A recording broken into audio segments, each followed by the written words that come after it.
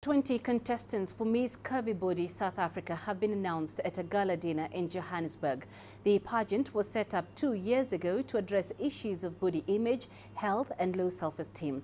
It has received a phenomenal response from women all over South Africa, as CGTN's Scheier discovers. Miss Curvy Body South Africa is a pageant with a difference. Started 2 years ago to dispel perceptions that skinny is better. The movement tackles issues of bodily image and low self-esteem caused by bullying and body shaming. Every third woman in Africa is a curvy woman.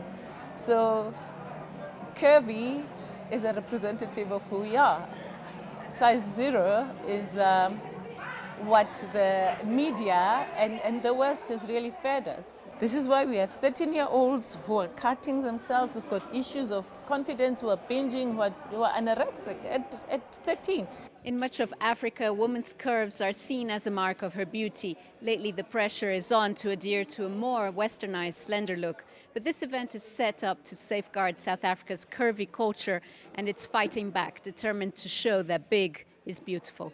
For me, this pageant has brought a lot in my life, because now people can see that you can be big, you can be a plus size, you can be a curvy woman, but still look beautiful. It's important to also emphasize the point that health is the key, despite the fact that we are looking at the curves, the beautiful body of an African woman.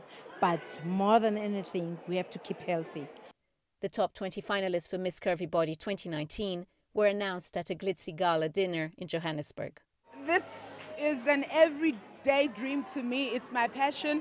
It's what I live for. It's just one of those amazing experiences in my life where I just take it in one day at a time. And it's just this light that shines throughout within me. It's my daily life. I'm just ecstatic. I'm very excited about this. As part of an anti-bullying campaign in schools, the contestants will motivate young women and girls about being comfortable in their skin.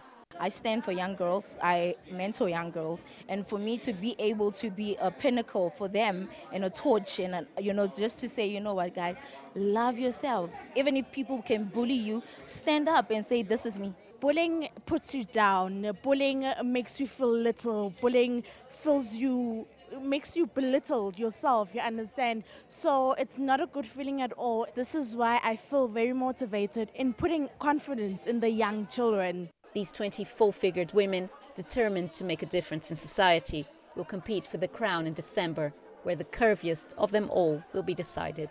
Scheier, CGTN, Johannesburg, South Africa.